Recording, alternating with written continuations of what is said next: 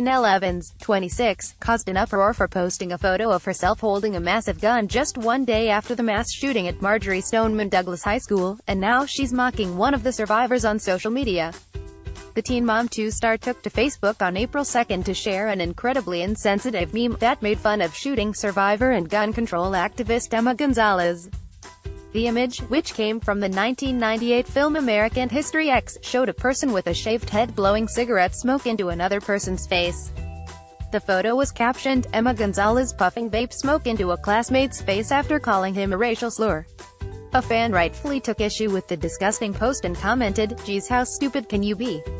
The reality star defended herself by claiming that the image was sarcasm and joke.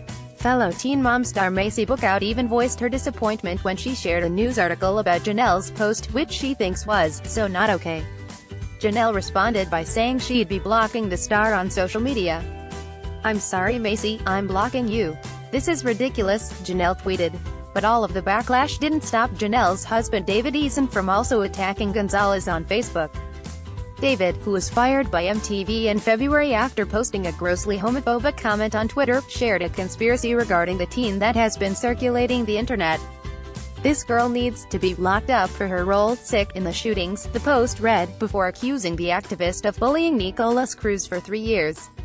These ridiculous claims have already been debunked, and fellow Parkland student Isabel Robinson, who said she attempted to befriend Cruz and was assaulted by him, previously called out people who blamed other students for Cruz's actions. This deeply dangerous sentiment, expressed under the